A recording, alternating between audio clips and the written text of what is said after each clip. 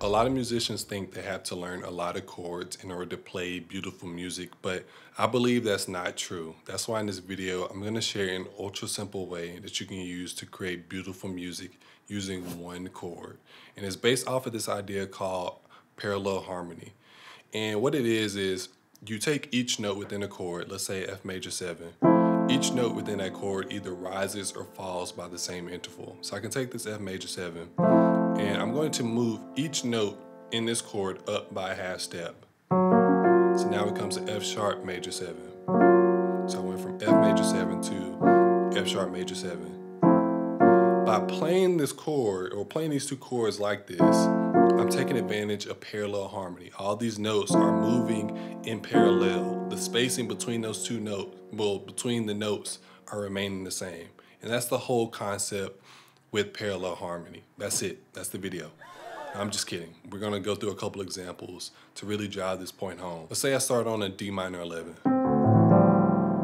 I can take this D minor 11 and take each note within this chord. I can move each note up by a whole step. And now we're at an E minor 11.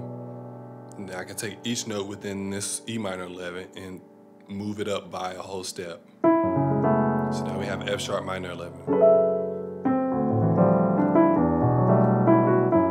I actually do that movement often in my progressions. That sounds pretty good. And all we did was we just started on this one chord and we just moved each note up by a whole step, and then took each note in this chord and moved it up by a whole step. So we're just taking advantage of parallel harmony. It gives you that ability to easily construct these really cool and unique compositions. Let's do another example, but before I share it, a lot of you have been asking me, hey, what's the name of that app that you use to display those chords? Well, it's actually a software that I built called Apollo, and it's a great way for you to know the chords that you've been playing, but you might not know the names of them. And it's also a great way for you to discover new chords. I actually share my own personal chords within the app. It's really just a cool app that you can use to discover new chords, but also learn more about the chords that you've been playing. Now, I don't have the time to walk through all the features that it has to offer, so I'm going to provide a link in the description below for those of you who are interested. But yeah, it's just really just a great way for you to just level up your skills on the piano and just expand your knowledge about harmony. For this next example, let's start on an E flat minor 11. And let's go to a B flat minor 11. I'm keeping the same spacing between the notes, right? So I went from this E flat minor 11 to a B flat minor 11. Keeping the same voicing, I'm not doing anything crazy. And then let's go to an F minor 11. Right, so here's an F minor 11. So all together we have E flat minor 11, B flat minor 11, F minor 11. We can create like a really cool composition with those three chords. I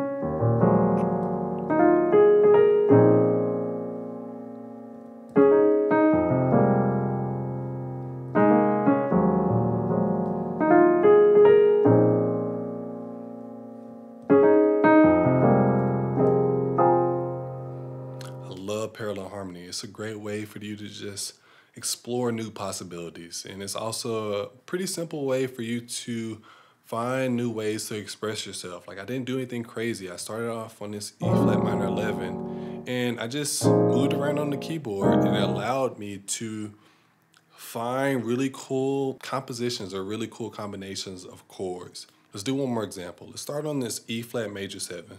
Let's go to an A flat major 7. Then let's go to a D flat major 7. Then a F sharp major 7 or G flat major 7. Create like a really cool chord progression with just those four chords.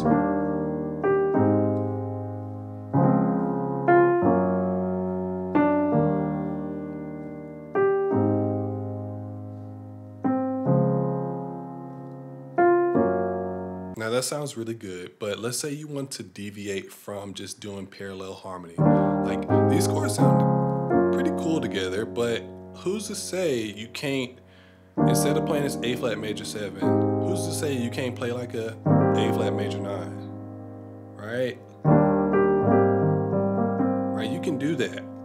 Now, true, you're not taking advantage of parallel harmony, but that is okay. Like, you don't have to be locked in to just playing chords that are parallel to each other. So I can go to this A flat major 9, then I can go to like a D flat major 9, then I can go to this F sharp major 9 or F sharp or G flat major 9.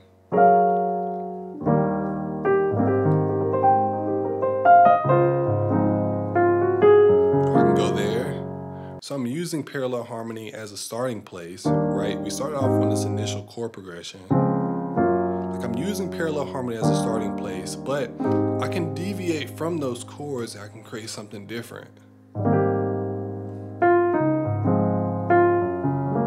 Right? You can deviate from parallel harmony to get to a chord progression that sounds more of like what you want to play. And that's one thing that I love about music. You're not locked in, or you're not confined by certain rules. Like, if you want to use parallel harmony in one part of the progression and then deviate from that and go to something else, you can totally do that. That is totally okay. And that's really all there is to parallel harmony. It's where you take a chord and you take each note within that chord and you move it up or down by the same interval. And you also can deviate from that to explore even other possibilities. Now, if you want to learn some really cool chords that I'm sure you will love, check out this video.